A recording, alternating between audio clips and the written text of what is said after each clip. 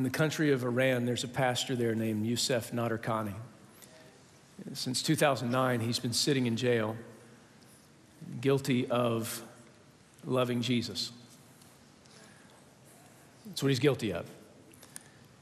He wrote into the school system there and said, you know, his kids were being forced to learn from the Quran, and he revoked his Muslim faith and embraced Jesus. And so they ended up taking him to jail. He's a church planter. He's planted a number of churches in an evangelical denomination there in Iran. And they have now sentenced him to execution for following Jesus.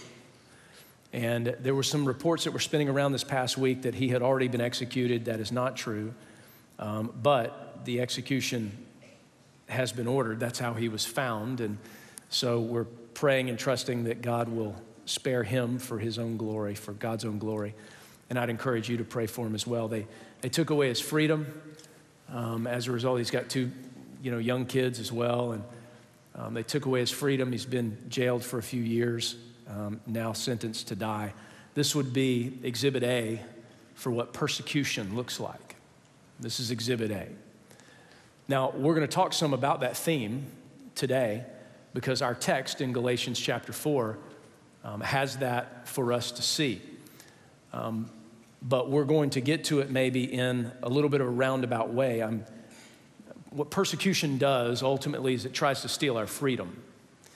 That's what we see from his life, and that's what we'll see in differing degrees in our own life. And Paul was dealing with this idea of persecution in Galatia.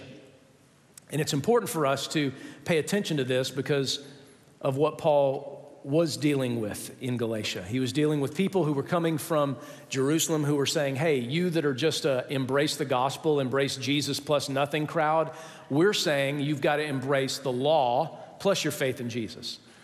And so they were imposing and forcing them to do some of these types of things, to obey dietary rules and table fellowship laws and specific days that they had to, honor, and the laws associated with those days, and circumcision as adults who were not even Jewish. They were forcing them to do these types of things.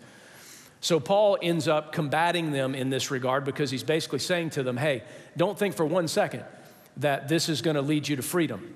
Freedom did not come for you in obedience to the law. Freedom came for you when you believed the gospel, when by faith you put your trust in Jesus. That's where freedom came for you. So don't get bound up by all of these other things. They were just shadows that were pointing to the reality. The reality is Jesus. And when you put your faith in him, that's when everything changes. That's when everything transforms. That's when the Spirit of God comes to live inside of you. That is where you experience freedom. And so they were jeopardizing the freedom of the Galatian Christians. And so Paul is going to kind of give us a little bit of a dense theological argument, so to speak, in Galatians chapter 4. And if it helps you, if you want to jot this down, and you'll see it in just a second, but if it helps you, the way that you can understand kind of what we call the exegesis, that's not like Jesus Christ, that's E-X-E-G-E-S-I-S, exegesis, kind of the understanding how we open up the text. The way to understand that, here's what Paul does. Paul first asks a question, then he gives an illustration, then he interprets that illustration, and then he makes an application, okay? So that's how you can walk through this passage and maybe understand it a little bit better. He asks a question, he gives an illustration, he gives the interpretation of that, and then he gives an application for the Galatian situation. I just said a lot of IONs, right? A lot of shuns. Okay, so look with me in verse number 21, and it'll give us the question that he asked them. He says, tell me, you who want to be under the law, are you not aware of what the law says? In other words, he pauses and he says, okay, those of you who are bringing this whole idea of it's got to be faith in Jesus plus the law, those of you who are bringing that in, you want to talk about the law? Let me ask you a question, Paul says. Do you even know what the law says? Because I'm going to break it down for you in just a second. This is what Paul's doing. You don't even really know what the law teaches. So what he does is he says, okay, let me give you an illustration from the law. And this is the second piece there. So he asks a question, then he gives an illustration in verse number 22. It says, for it is written that Abraham had 2 sons, one by the slave woman and the other by the free woman. His son by the slave woman was born in the ordinary way, but his son by the free woman was born as a result of a promise. Now, it's interesting what Paul's going to do here, because in the beginning part of chapter 4, as we heard Pastor Dion really beautifully and masterfully unpack that for us last week, just a fantastic job teaching that text. We're blessed to have a lot of great teachers and stuff around here, you know. We really are. We really, really are. I mean, I got to watch the message. I wasn't here, but I got to watch the message. Just a really, really good job with that text, helping us understand what it means to be sons and daughters of God. And so in the beginning part of chapter 4, we hear Paul teaching us about what it means, our sonship, our daughtership, so to speak. And now what he does when he's saying, oh, you want to talk about the law? Let me tell you what the law says. Now he goes to an illustration about sons. And he's saying there were two that Abraham had, one with the slave woman and one with the free woman. Now, if I could back you up for a second and maybe jog your memory, I think this might help you. Genesis chapter 12 is where we run into Abraham, all right? We run headlong into Abraham in Genesis chapter 12. And here's what happens. God makes a promise, a covenant, so to speak, with Abraham. And he says, Abraham, through you, I am going to create a people known as Israel ultimately. I'm going to create a people, and this people is going to be a blessing to the nations. They're going to demonstrate my glory in the world. This is what I'm creating them to do, so that they can testify to my glory in the world. Now, you got to remember, Abraham was not young. Abraham was old, and his wife couldn't have children. And so when God makes this promise to Abraham, it was a big deal, because God was saying, I'm making a promise to you, Abraham. This isn't by anything you've done. I'm making a promise to you. You're going to have descendants like the sands of the seashore. And he's probably thinking to himself, wow, because I don't have any right now. I don't have any kids. I don't have anybody. I've got Sarah, and she can't have children. So it's like, whew, how's this going to happen? So God makes this promise, right? Now, when we get to Genesis chapter number 16, we find something happening that we need to pay attention to. In Genesis 16, Sarah is starting to get frustrated. That's Abraham's wife, right? Sarah. She's getting frustrated because this promise is not happened. And she's thinking to herself, man, God has promised that we're going to have kids, we're going to have a child, and through this child is going to come this people, and this people is going to be for the blessing of the nations, but it's not happening. And so she finally just says, you know what? Here's what we need to do, Abraham. My maidservant, who's Egyptian, named Hagar, I want you to take her, and she'll have a child that will be the child kind of ours, so to speak, certainly of yours, a child of promise that we'll raise. Abraham's like, well, I don't know. And she says, yeah, we need to do this. This is what we should do. So Abraham, he gets involved with Hagar. Hagar gets pregnant. Now, what happens when Hagar gets pregnant with Abraham's kid? You got to remember this. She's pregnant with Abraham's son. Sarah is married to Abraham. She can't have any kids. Hagar's thinking, I'm pregnant with his son. She starts despising Sarah. Sarah is not real thrilled with Hagar either. Could you imagine this dynamic, by the way?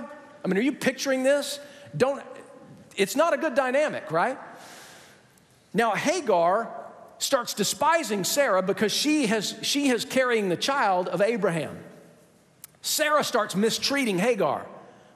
You can imagine, right? She's Abraham's wife. She's like, maybe she's thinking, what was I thinking when I said to do this? And now she's pregnant. So she treats her so bad that Hagar checks out. She's like, I'm out.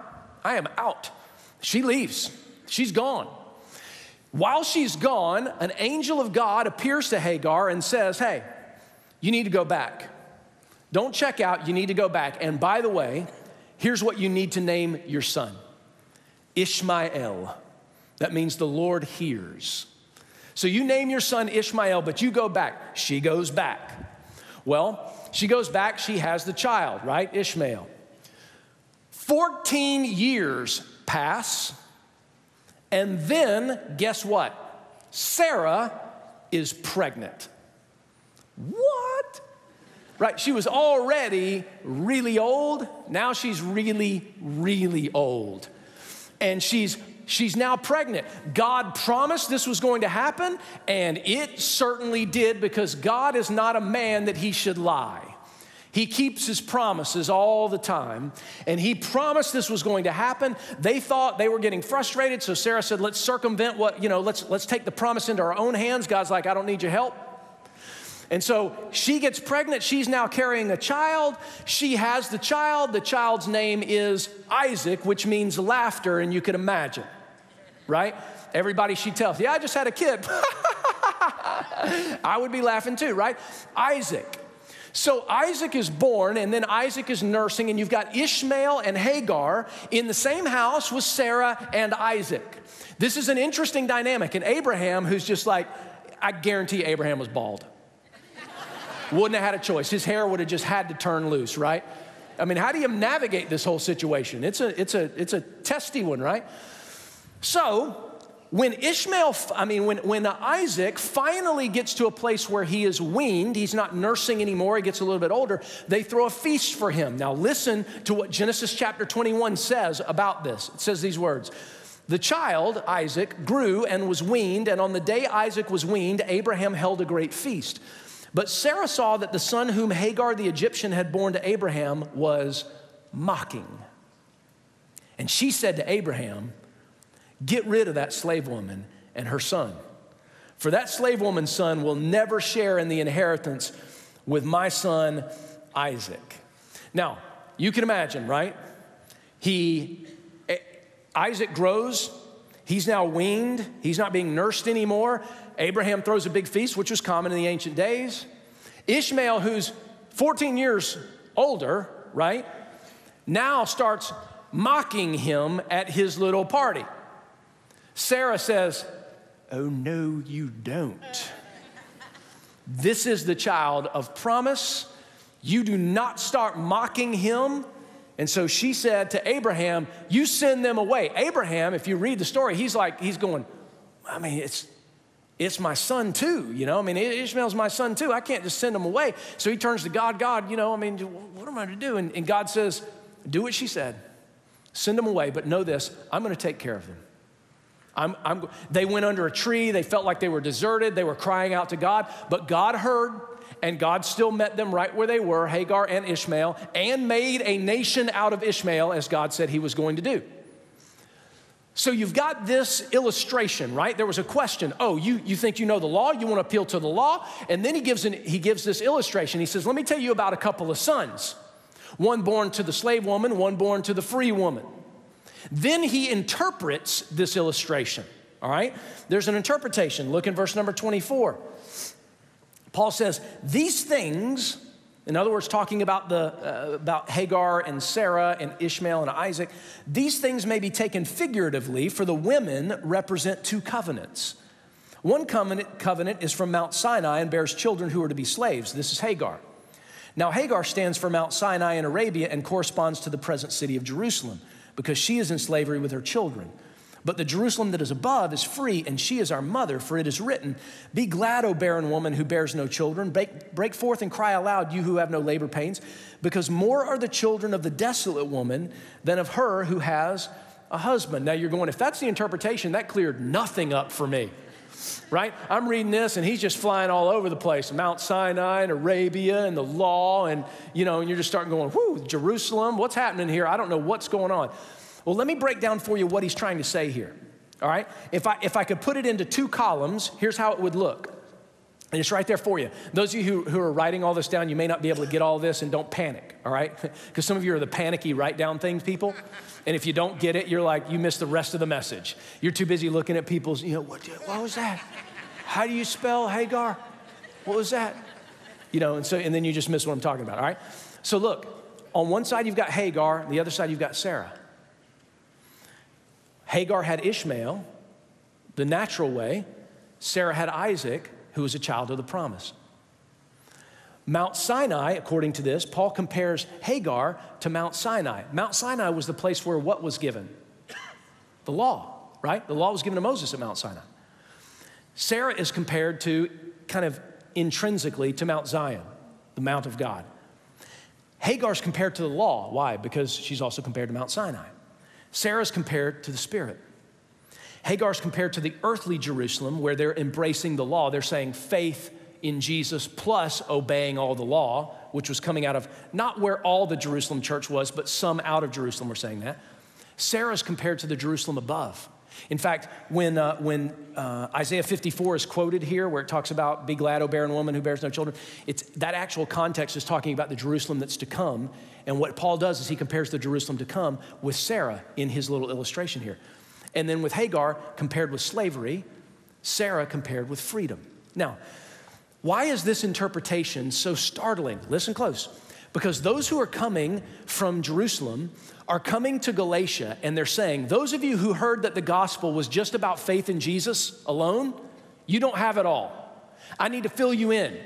You also need to obey the dietary laws. You also need to obey the Sabbath. You also need to be circumcised. You got to fulfill all the law plus Jesus. Now, here's what Paul says. Paul says they're coming in saying the reason that you need to do all of these things is because we from Jerusalem, from Israel, are the children of Abraham from Sarah's line. We are the descendants of Abraham from Sarah's line because it was the non-Jews that were descendants of Abraham through Hagar's line, right? So he's saying, well, here's what I want you to understand. We are the people of the promise because we are ethnically Jewish, and therefore, if you want to be children of Abraham, if you want to be children of the promise, if you want to be sons and daughters of God, you need to be like we are, which means keeping all of the law and go ahead and have faith in Jesus at the same time. Paul's going, oh no, that is not what this means. He says, I'm telling you about Hagar and Sarah, and I'm telling you about Ishmael and Isaac, and I want you to take these figuratively for a moment. Pause. Paul doesn't mean that these weren't real people that really existed in history that were, he's not meaning that. He's just saying, let me use this as an illustration. It's a typology. And so he says, those that want to keep the law and not just embrace faith in Christ, they are connected to Hagar. They are people of the law, connected to the earthly Jerusalem, connected to Mount Sinai, connected to the law, connected to slavery. He said, those who have faith in Jesus, they are from the line of Abraham and Sarah because they are now people of the promise, because the promise was about faith. It wasn't about the works of the law. So he's saying, I want you to get, this was a radical statement for the people that were listening to this because they were probably going, he just flipped this whole thing upside down. He took it off of the ethnic identity track and said something completely different. Then he makes an application.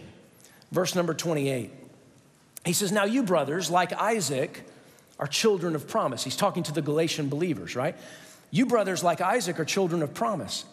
At that time, the son born in the ordinary way persecuted the son born by the power of the Spirit. Who was the one born in the ordinary way? Ishmael. Who was the one born by the power of the Spirit?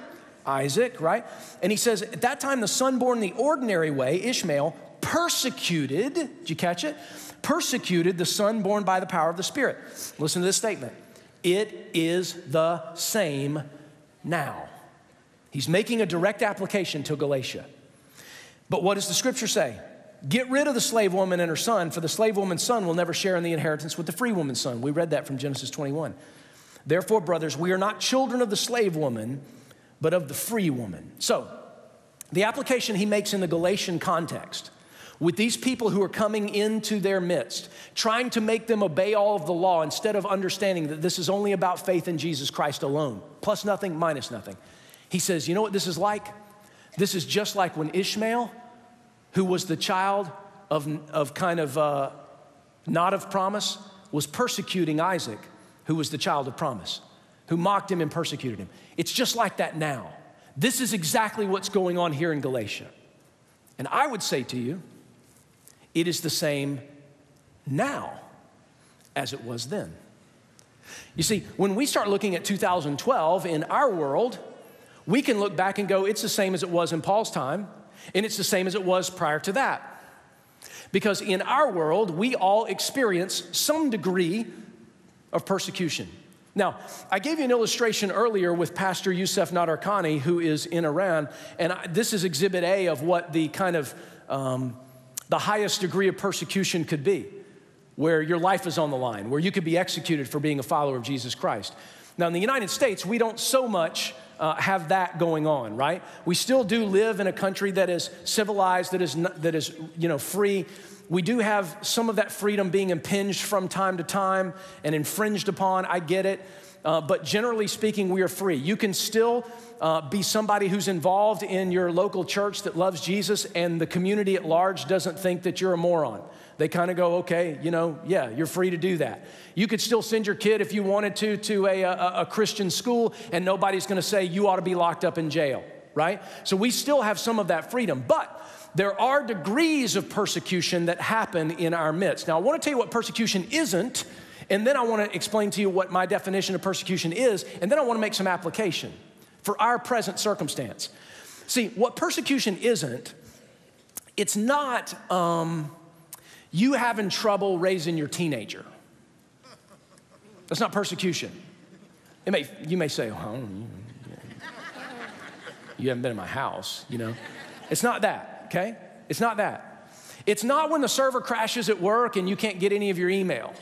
That's not persecution, okay? It's not when we have a tough job climate in the United States and it's a little difficult to get work. That's not persecution. All of those things are real issues. All of those things are things that may be tough to navigate, but let's not call any of those persecution. I think we do a great disservice to people around the world who are facing legitimate persecution when we start calling this stuff persecution. Are they issues? Yes. Are they things we have to deal with? Yes. Are they inconvenient or maybe even troublesome or maybe even bring some heartache? Sure, all of those things, but they're not persecution. See, in the United States, I'm not sure that we fully understand what persecution is, but let me give you a definition that I want to use based upon our text as to what persecution is. Here it is. Persecution are attempts to steal our freedom through opposing the gospel of Jesus Christ. That's what persecution is. Attempts to steal our freedom through opposing the gospel of Jesus Christ. Now, here's how we make application here, and here's some things this is where I want you to hear it, because you got a little bit longer sleep. Some of you that normally come to 9 o'clock, you came to 11 today because you skipped out, you got a little longer sleep. I get it. You lost an hour and you wanted to make it up. I'm with you. But they were pretty awake at 9 o'clock. It took them a little bit, but they started coming with me. And I think that you're ready and you're going to come with me because you're ready to hear something that God wants to say to you. Now, I'm acting in good faith there. Some of you are going, I'm not ready for nothing, Well, I'm going to trust that the Spirit of God is going to break through your lethargy and that the Spirit of God is going to break through your walls. And He's going to say something to you that's going to matter to you, to shape you, and to change you here in the next few minutes. Because here's the thing. The Spirit of God can do in one moment what I could never do in a lifetime of standing up in front of you and trying to convince you of things and all that. And when the Spirit of God just lasers in on you and says, this is what I want to say to you, He can and He will. Now, He desires for you to be receptive to that. So, all that to say, how does persecution attempt to steal our freedom? Because remember, what we're talking about in this series is what it means to walk free, right? Not what it means to be all bound up and chained up, but what does it mean to walk free? Paul is making an argument in the book of Galatians for the reality of people walking in freedom, not for them to walk in chains. So the people in Galatia, the believers in Galatia, are being persecuted, and as a result of that persecution, if they give in to it, they're going to be bound up themselves. He's saying, that's not how I want you to live. That's not how God wants you to live. He wants you to live free. But what does it mean to live free? Well, persecution makes an effort to try and steal our freedom. So how does it do that? Because maybe if we can see that, we can start understanding some things about ourselves. Here's the first thing I'd say. Persecution tries to steal our freedom because it exposes our need for affirmation. I'm about to get real close to you. Closer than you like. It exposes our need for affirmation. Everybody wants to be liked. Everybody wants to be accepted. Everybody wants everybody to think that they're cool. Everybody wants everybody to say they're part of the in rather than on the out. We don't like being people that are considered on the margins. We don't like being people that are considered being outside. We like to be on the end because we feel embraced, we feel affirmed, and sometimes our need for affirmation is more important to us than the reality of relationship to Jesus Christ. And what persecution does is it tries to steal our freedom because it will expose our need for affirmation. Let me see if I can remind you of something. When Paul started out his letter, he knew that the people in Galatia were struggling because they wanted to be accepted by all these people who came from the mothership in Jerusalem, and were saying, well, this is what you got to do. And he knew that they wanted to be accepted by them. Paul, for crying out loud, Paul really probably didn't walk around in life going, I hope everyone hates me. Who does that? No human being walks around going, I hope everyone hates me. I hope everybody casts me out. I hope nobody ever receives me. I hope nobody listens to what I have to say. Nobody does that. But Paul had to get over the fact that he was bringing the gospel and that the gospel cuts. And sometimes it cuts hard. And when it does, sometimes people are going to be all jacked up about it. And they're going to be angry with you. And they're going to be upset with you. And he had to go, you know what? I know where my affirmation comes from. In fact, in chapter 1, we read it when I was teaching, when I opened the book of Galatians. In Galatians chapter 1, in verse number 10, it says these words. Paul said, am I now trying to win the approval of men or of God? Or am I trying to please men? If I were still trying to please men, I would not be a servant of Christ. In other words, Paul's saying this, look, if I just wanted to please men, if this is what I wanted to do, why do you think I would have signed up for following Jesus? Because it's not working out real well for me. Shipwrecks, bitten by scorpions, stoned and left for dead, all that kind of stuff. In fact, he ends the book of Galatians by saying, let nobody give me any trouble because I bear in my body the marks of Jesus. If he wanted to just please people, it wouldn't be following Jesus, that wouldn't be the route he needs to choose. See, Paul had to deal with where his affirmation came from. You remember we talked about the same thing with Peter, right, in Galatians. Remember that Paul had to oppose Peter? Because remember what Peter was doing? Peter had been transformed. He understood the gospel. And now he goes to Galatia and he's meeting with all these people who aren't Jewish. And he's hanging out with them and he's eating, barbecue sandwiches with them and having some pork dinner, and just loving life and going, woohoo. And he's like, man, we're brothers. We're sisters in Christ. We're sharing this journey of faith together. And then what happens? The people from Jerusalem show up. And guess what happens to Peter? Well, Galatians 2 tells us, right? Verse number 12, it says, before certain men came from James, that's referring to Jerusalem, Peter used to eat with the Gentiles, but when they arrived, he began to draw back and separate himself from the Gentiles because he was afraid of those who belonged to the circumcision group. Peter wanted to be accepted. He wanted to be liked. Peter had a name for it. He was one of the apostles from Jerusalem, in fact. This is where it kind of all began. And now those from the circumcision group were really strong about what they were saying, and they were forcing people to do certain things. And Peter got a little bit sideways, and he didn't know where his affirmation really came from, and he started doing something wrong. And Paul had to withstand him to his face. You see, what persecution does, ladies and gentlemen, in your life is exposes your need for affirmation. And you see, this is a part of what God wants to do to laser in on how you can walk free instead of walking chained up. You've got to learn where your affirmation comes from. And when I was a college student, like every 19-year-old, I wanted to be accepted. I wanted everybody to be friends with me. I wanted everybody to like me, right? How many of you in here are in high school or in college right now? Just how many of you are in here, high school or college, all right? There's a bunch of you. Listen, I understand, high school, college, you want to be liked. One of the great difficulties is you want to fit into a group, you want to have some friends, you want people to respect you for who you are. And so when that may not happen, or if it doesn't happen, we'll almost do anything for it to happen, even if it means acting like a fool. So in college, I had some friends, but they weren't really friends, that used to come over to our apartment all the time because my roommate, who was one of my roommates, was significantly older, and And as a result, he met some of the football players on campus at the University of Georgia. Some of them were kind of iconic. And they used to come over and, have parties at our place, and it would get a little bit crazy. They didn't even know my name. They called me by a nickname, but they didn't even know my name. So we weren't real tight. And then summer between my sophomore and junior year in college is when really Jesus Christ just got a hold of me, and he wrecked me. And I like it. He just wrecked me. Yeah, has Jesus ever done that? He's just like, he comes in and just messes up everything. You know what I mean? In a good way. Just messes everything up. It's like everything I held dear and everything I held on to, he just went, it's me. Amen.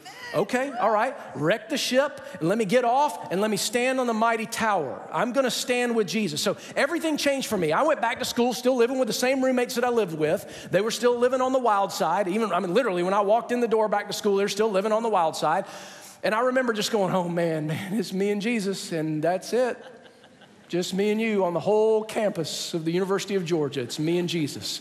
I am a man among the wolves. It is a problem, right? And so I remember one day, it was just literally the first couple of weeks of school, I'd been back. My life really was transformed. I'd really given my life to Christ and walking with him. And I'm walking down into what they call the Tate Center, kind of a student area. And sitting on this brick wall were two running backs from the University of Georgia, one of which went on to play pro ball and was actually all pro one year. He played in this state. He didn't play in this city, but he played in this state. And I heard my nickname yelled. I hadn't heard that in a while. I heard this nickname that they called me yelled, and it wasn't a good one. And, nonetheless, that's what it was. And I turned and I looked at those guys and they were like, what's up? And I was like, well, what's up? And in my mind, I was going, I need a diaper. Scared to death right now. And I walked over to them and they're like, hey man, you guys, what's going on? You still at the same place? Yeah, I'm still living there. You guys having any parties or are you doing it? And I was like, well, literally it was like, it's time. I'm 19. What am I gonna do? It's just me standing in front of two running backs, both of which I could have whooped, but I didn't. I showed some restraint just because I was now a Christian and I love people. So I looked at him and I was like, well, here's the deal. Nobody had to convince me, guys, that I was a sinner. I don't think you needed convincing. I certainly didn't need convincing. But I realized that because of my sin, I was separated from God. But that God in his mercy showed me an incredible amount of grace and showed the world grace by sending his own son to live a sinless life, to die on a cross, pour his blood out as a sacrifice and as a substitute for us, and he rose from the dead. And if we put our faith in him, everything changes. And you know what? That's what happened to me. Now, oh yeah, I wish you would have been there then. It would have been nice if I'd have had some people going, "Dada boy," because it was me and Jesus, man. And they were kind of like, all right. That's pretty much what I got, all right, you know. But you know what? Listen, I felt free. Amen. You know why? Because I realized my life is not tied up in the affirmation of those people that I needed affirmation from. My life is tied up in the affirmation of God. That's what my life is tied up in. It wasn't within maybe a week or two of that event that I was walking down the sidewalk on campus carrying my, my book bag and stuff. On the other side of the street, and it was a real wide street because buses came through there, there was a guy named Chuck Carswell. He played football for the University of Georgia also, and he was walking up this sidewalk all the way on the other side, and I heard him yell out, "Jerry!" And I looked over and I was like, "Chuck, what's up?" And he had this real serious look on his face, and he went, "Hey man, I heard some things are different about you." And I just went, "Dog, just trying to keep it a secret." And I was like, "Yeah, see you later." Because it was just me and Jesus. He went, "You still at the same place?" And I was like, "Yeah." He said, "I'm calling you tonight." And I was like, "Okay." And then he left, and I started sucking my thumb, pulled my milk bottle out. tell my mama. So I get home that night. I'm petrified the whole night. I'm just like, Chuck's going to call me. Phone rings, you know, and they're like, hey, who's that for? Who do you think it's for? And I was like, I don't know. It's not for me. They're like, Jerry, it's for you. Okay, who is it? It's my mom? Nope. Chuck Carswell. I was like, okay. So I pick up the phone. Hey, Chuck. Hey, Chuck, what's up? What's up, Chuck? He said, hey, man, what happened to you? Like, oh, great. I mean, what do you do? So I just unloaded. I just went ahead and I just dropped a gospel bomb. I was like, look, he's not here live, so he can't whoop me. So I'm just gonna unload the gospel bomb on him lovingly, but I was just like, dude, here's what happened in my life. Here's what God did to change my life. Here's what was going on. And I just laid it all out there. And I just kept talking. I didn't even want him to start talking because I was thinking maybe I can talk until he falls asleep or just passes out or something because I was nervous. And so I finally finished talking. Chuck goes,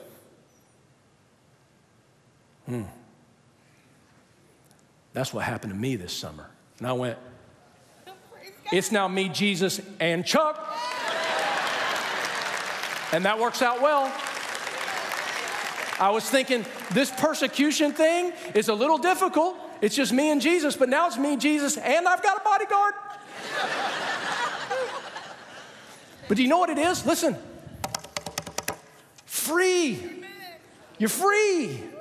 Because it's not about what everybody's affirmation of you is, that you've got to do things to be accepted. Listen, I've been accepted in the beloved because of what God has done through his son, Jesus Christ. And if I can learn to live in the reality of the gospel and what God has done to accept us through his son, Jesus, not because we deserve it, not because we're so valuable and important and incredible and so impressive, but because God's impressed with his son and because he's shown us great mercy. When we can live like that, we live free, man. We're not going to bed at night going, oh, what am I going to do? I've got to keep up with this group and this group and this group and this group, and I've got to impress them, and I've got to impress them, and I've got to impress them, because sometimes what happens to us, I'm running out of breath. Sometimes what happens to us is this. We take the value of the affirmation of people, and it becomes more important to us than the value of relationship to God's Son. Persecution will expose your need for affirmation. It's why, sir, it's why, ma'am, it's why, young person, you'll do the things you do with all of your friends and go to bed at night knowing that you're not living free. You'll do it because you're like, I need to well, they won't like me if I start standing up for Jesus. They won't like me if I do these things. They may not. Maybe they will. You don't know. But listen, if every man in the world doesn't like me, I'm not trying to be obnoxious, but if everyone doesn't like me and God says, I'm good. I'm good with you because of my son Jesus, I'm okay with that. I'm okay with that. We have to know where our affirmation comes from. Some of you have you've given yourselves over and over and over to being affirmed in all the wrong places. And that's what persecution will do. It steals your freedom because it will expose your need for affirmation. I could stay here for probably a long time, but let me move ahead. How else does persecution steal our freedom? I'll stop with this one. It causes us to fear, thank you. It causes us to fear the offense of the gospel.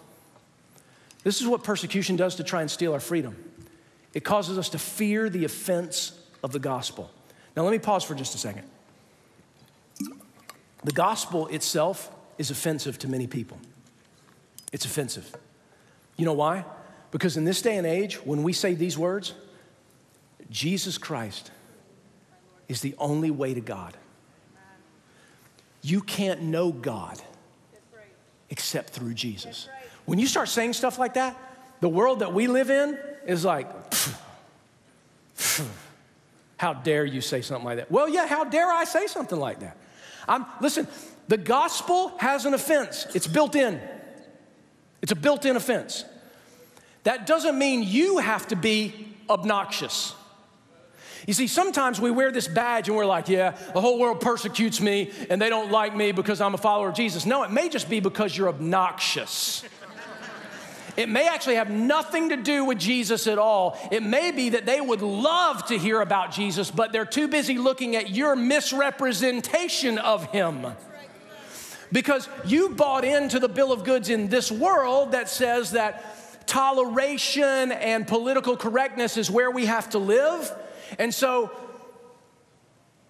you start maybe saying, well, you know, and you just get obnoxious about it. And people are like, good grief, man, that's not what I'd love to know about Jesus, but I'd like to see a representation of what he looks like and how he acts. That's right. And see, toleration is kind of the spirit of the age. That is not the spirit of the believer. Love is. Love. Love is so much better than toleration. We ought to tolerate what? Tolerate? Love. That's what God's called us to.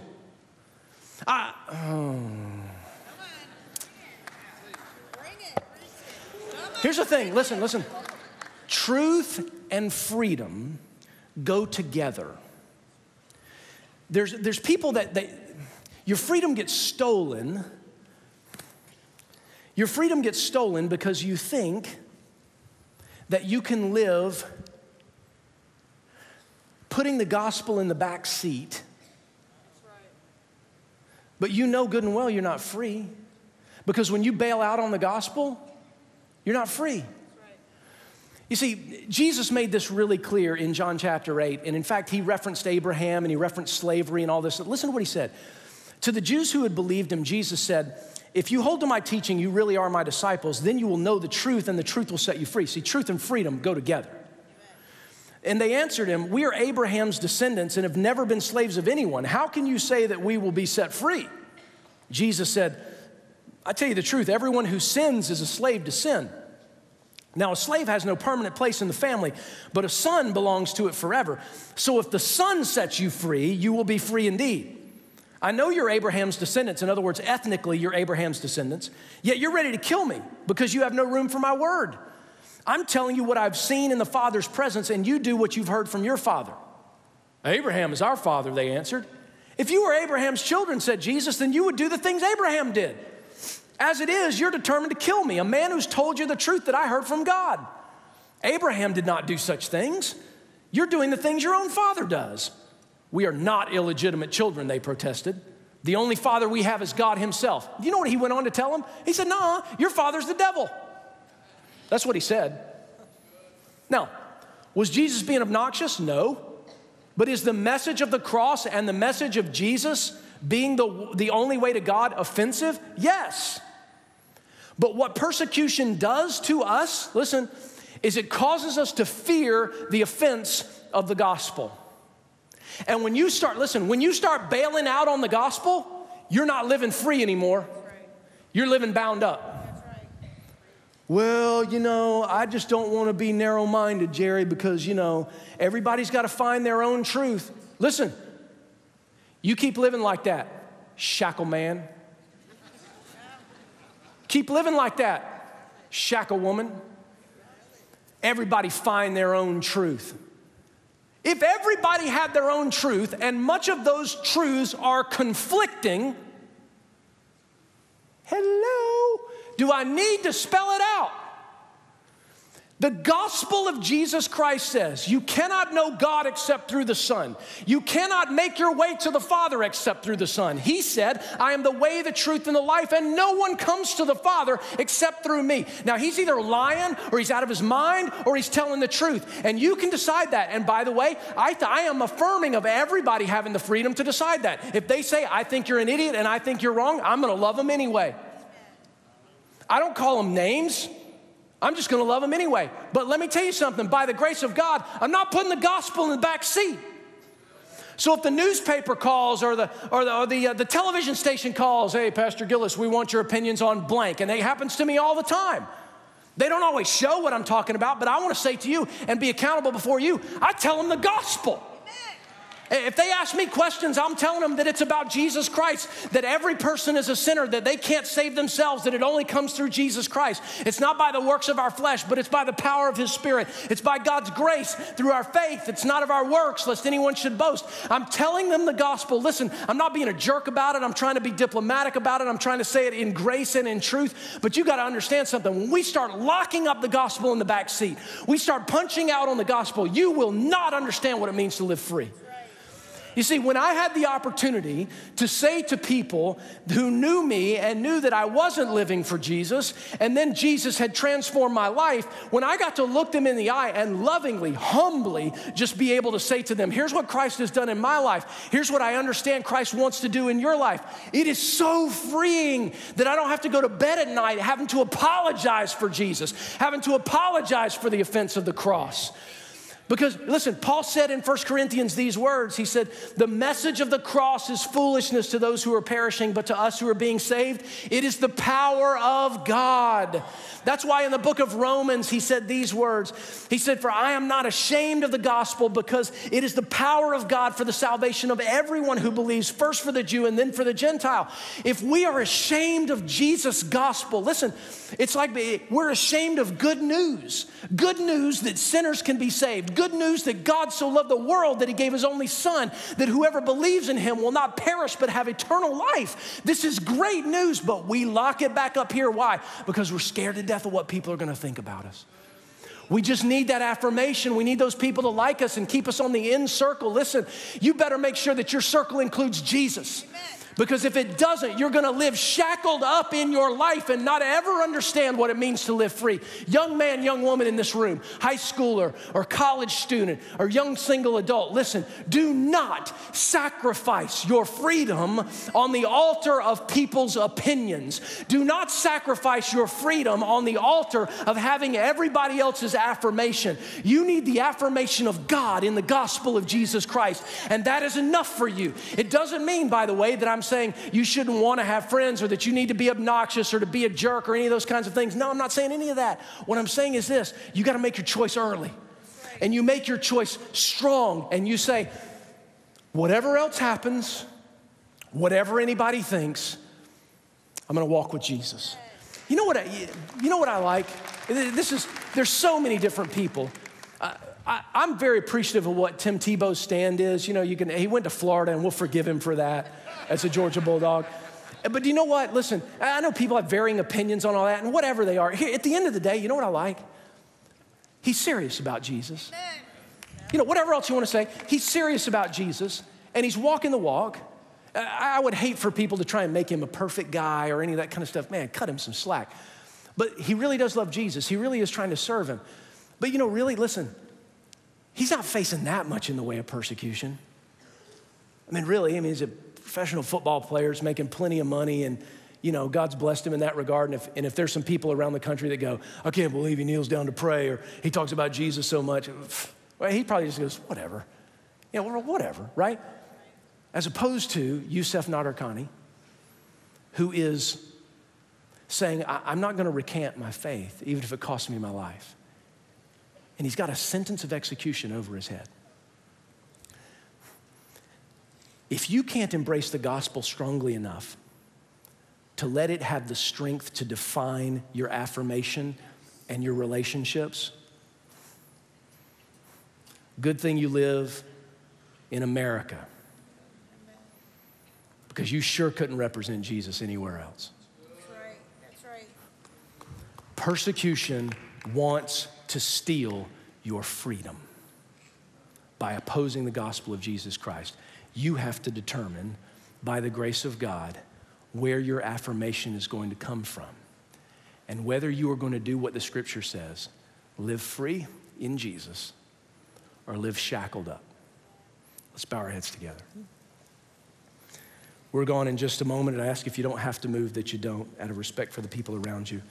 If you're here and you've never before entrusted your life to Jesus, when we dismiss in just a moment, whether you're in this room or you're in the East Worship Center, I'd ask you to just come by the fireside room. There'll be pastors and prayer partners in there who would love to talk to you about what it means to begin a relationship with God through his son, Jesus. If you want your sins forgiven, Jesus has done that for you on the cross. If you want to put your faith in him, he can change you from the inside out. He can make everything new. He can make everything different. He can give you the affirmation that maybe you've been looking for in all the wrong places. If that's your need, I want you to come by the fireside room when we dismiss in just a minute, but that's on you. And I'll be honest with you. I don't even really care about making it easy on you. Are you kidding me? We've got people that are in jail cells and under execution sentences for their faith. And you can't sit in an air-conditioned building and walk a few yards into a room full of people who are your biggest fans and who want to be your biggest fans to confess Jesus. If you can't confess Jesus in a place like this with people cheering for you and hoping for you and praying for you, and I don't know where you can. So if that's your need, if you need to receive Jesus, then you come by the fireside room in just a minute. For the rest of us, maybe God the Holy Spirit pointed out something in your heart, in your life. Maybe it's time to do business with him, to drop an anchor, to say, my hope is found in Jesus alone, not by any other relationship. I love the relationships that I have. I treasure them. I thank God for my friends that know Jesus. I thank God for my friends that don't. I want to love them. I want to show them the love of Christ. But I'm not putting the gospel in the back seat ever again. I'm not going to let my need to be affirmed by people overwhelm the reality of the truth of the gospel of Jesus Christ. Okay. Father, help us to be a people who graciously, gracefully, humbly, and lovingly demonstrate the gospel of Jesus Christ, and who truthfully do it.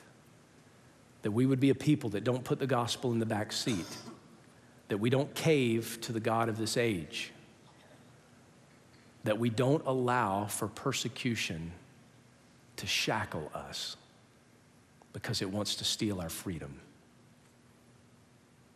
It is for freedom that we have been set free. And I pray that we would all begin to drink that in deeply, that when we live in the reality of the gospel, our identity, our affirmation, our relationships, our choices, everything is made and changed in the light of Jesus. Father, I pray you'd help us with that for your glory and for the good of the world that we live in that so desperately needs to see you and to know you. We pray in Jesus' name. Amen. Love you. Have a great week.